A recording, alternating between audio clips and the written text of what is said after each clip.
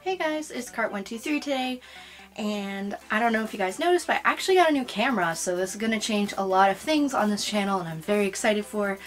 I'll be able to actually start doing some of the skits that I have, because I have a really cool, like, bendy tripod, and I'll be able to do way better quality videos I've always tried to do, so I'm very excited, and if you are too, make sure to like, comment, subscribe, hit the bell, you guys know the drill.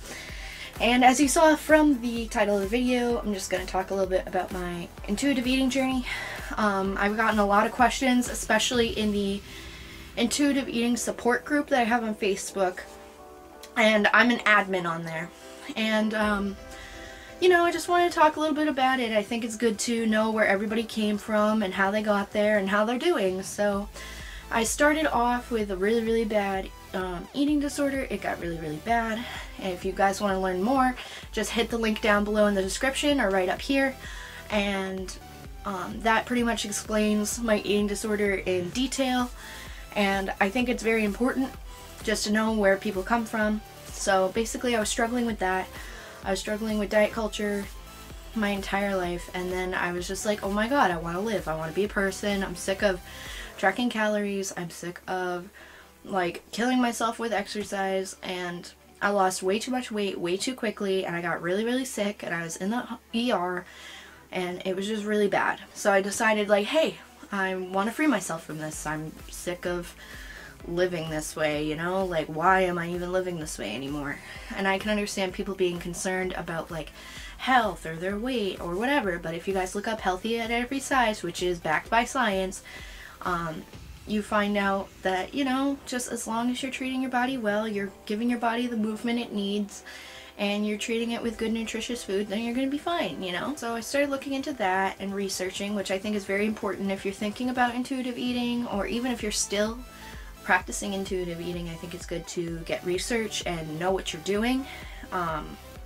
Just really solidify those beliefs, principles, and values in your head when you feel weak or when ED is fighting back, so you know, like, I am not my thoughts, which I think is very important. So I started doing research, and I came across intuitive eating. Now in my area we don't have any eating disorder rehab centers or anything like that, and that's originally what I really wanted to do, but then obviously the closest one was going to be in Massachusetts, and I can't travel that far. So I decided to take this journey alone. I created a really good support system with my boyfriend and some of my other friends. Some parts of my family are still stuck in diet culture. I talked to them about some of the things, but not all my main struggles, simply because they're not in the same place I am right now. But when I need to talk to them about something small, obviously they can be a support group. My boyfriend is naturally an extremely intuitive eater. He's never been on a diet in his life, and he eats when he's hungry, he stops when he's full, and he eats what he wants. He is my main source of support throughout this journey. I also use the Facebook Intuitive Eating Support group.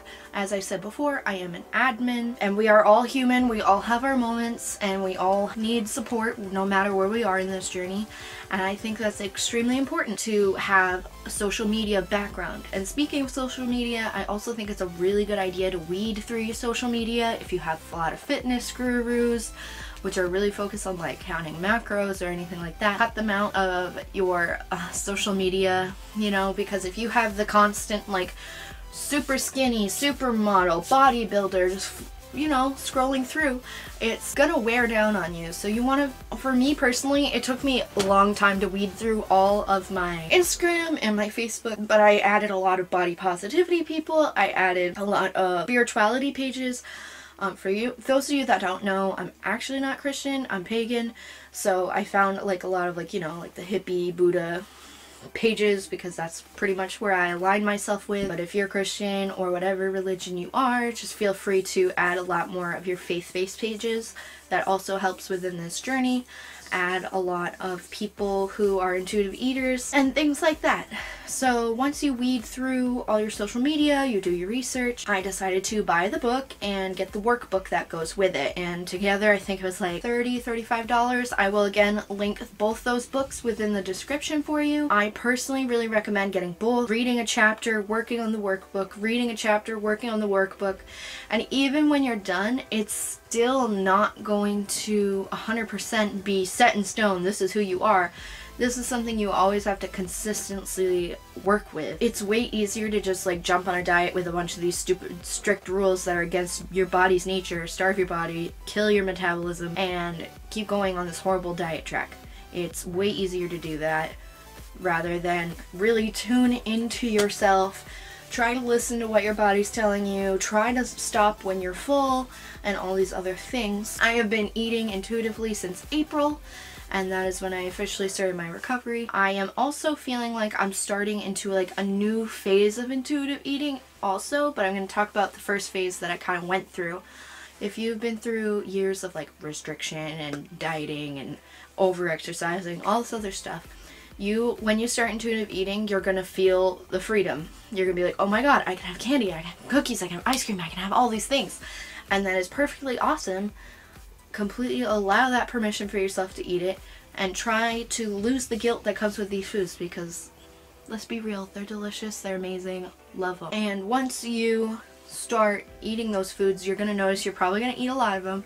You're probably going to overeat sometimes, undereat other times, eat too much other times, but just remember, this phase that you're going through is trying to break what diet culture has said, and you are trying to relearn your body's intuitive instincts. When we're born as children, we know when we're hungry, we know to stop when we're full, and that's it. As we start growing up, we get surrounded by all these new weird food rules, like carbs are bad, which they're not, they're important, and like stuff about fats and proteins and cut calories, cut this, cut that, blah blah blah blah blah. And it really messes with us. It messes with our metabolism, it messes up our insides, it messes up all sorts of other things, because our bodies don't know that. Our bodies are like, no carbs, we're starving, there's no carbs right now. and when you do finally break and have some carbs, you're probably more likely than not going to be a binge. When you first start on this phase, pretty much, there's probably going to be a lot of eating a lot of fun food, which is amazing. You like buy a lot of these different things, you get to try new foods, you're spicing up the way you eat, and that in itself is amazing. And I'm starting to feel like I'm phasing out of that phase a little bit, and like I said, I started in April. Right now it is November, and I feel like I'm starting to really tune into my body a lot more. For example, like for lunch, what I'm going to be having later is I shake and baked some chicken thighs. I'm going to cut that up and I'm going to put it in some kale. I'm going to make some homemade salad dressing, put some dried cranberries on there. It's going to be great. And I'm eating that because I honestly am truly craving that. For me, it may have taken that many months to start feeling where my body's starting to crave like fruits, vegetables, and protein and stuff like that. But for other people, it might take years. Some people might take weeks. Others might take months. This is your journey. And I'm just sharing my personal experience just to try and enrich your journey as well. Lately, I've been craving like a lot of like Ezekiel bread and a lot of eggs, and I've been craving like a lot of kale and spinach and all sorts of stuff, and that's good and it's awesome. And I mean, my snack I just had was 2 little Halloween Reese's, and fantastic, it was delish. Basically, I'm at a point though where it can almost get a little bit tricky, because people start questioning. They're like, oh, are you on a diet? Or, oh, like, why do you eat this? And like, oh, well, I just saw you eating a salad yesterday and now you're eating like a Reese's cup. What is your issue? Like, there isn't an issue. I'm just eating how I want to eat. And it's also a big, big hurdle to go through with intuitive eating, because it is a very lonesome but personal journey, and I'm very honored to be able to have the opportunity to take this journey for myself. But a lot of people don't get it. And when you try to build a support group, don't be upset if people don't get it. Try to find most of the strength within yourself, and if you do have a support group online or in, real life, that's amazing. But a lot of people aren't necessarily going to get it at first. A lot of people are still sucked into this diet culture and like, this is bad and this is good and blah blah blah. So just remember to have patience and give yourself a lot of compassion and kindness, because this is a very, very difficult journey to go on. But I am very happy I've done it, and this is where I'm kind of at right now. A lot of people get concerned about their weight, which is very common, especially for chronic dieters or people with ED, such as myself. And in the beginning, for me, I was an overachiever, and I'm not going to share any numbers because I think It's just kind of my own business, you know. I did gain quite a bit, and I think it was very important. And at this point in time, my weight has normalized down to where I started, and I'm actually starting to lose. This is not case with everybody. Some people gain and stay, some people gain and then normalize, some people gain, lose. It depends on the person. But don't go into this thinking like it's another fad diet, because it's really not. It's a way of living. It's a way of listening to your body, really trying to figure out what you're craving, really trying to eat till you're eat when you're hungry, stop when you're full. Basics, well, not basic stuff, but stuff we're born with that has been punched down and stuffed down by like all these diet books and magazines and photoshopped images and all these things. Another important part of intuitive eating is trying to learn to like yourself. I'm a little bit of a hypocrite when I say this, okay? I have horrible self-esteem, but at least I recognize that. And it's something I try to work with every single day of my life. So you'll have some really good days where you're like, I look kind of cute today. Like, ooh, I'm kind of rocking it today. And then other days you just don't want to get out of bed because you just feel so bad. That tends to happen a lot when diet culture tries to pick apart people, which nobody's perfect, and they try to make you perfect, which I'm doing in quotes because skinny doesn't equal happy either, which also is another part of intuitive eating.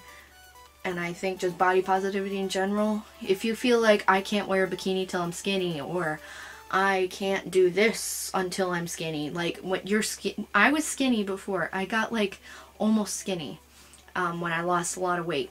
And then I did things that I thought would make me happy, and I was never happy. I was miserable when I was dieting. I felt horrible. I felt terrible. I was miserable, and like everybody was like, yes, queen, you're doing great. And I was like, I had like 500 calories today, and I worked out for 2 hours, and I'm exhausted, and my stomach hurts, and I just feel horrible. You know, like, don't let a weight or a size or anything like that dictate what you're gonna do in your life. If you want to wear a bikini, freaking do it. I do it. Like, oh well, I'm chubby, who cares? Like, it's my body. Do what you want, man. You're setting these horrible rules for yourself when you really don't need to. Like, if you want to do it, just do it. Like, who cares what other people think? You are you. Like, accept it, girl. You can rock it.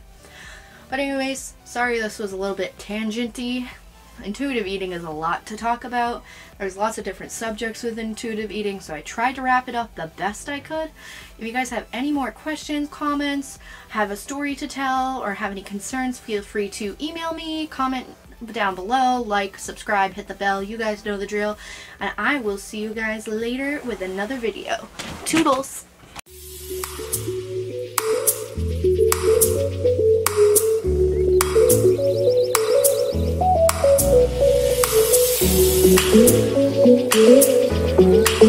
Thank you.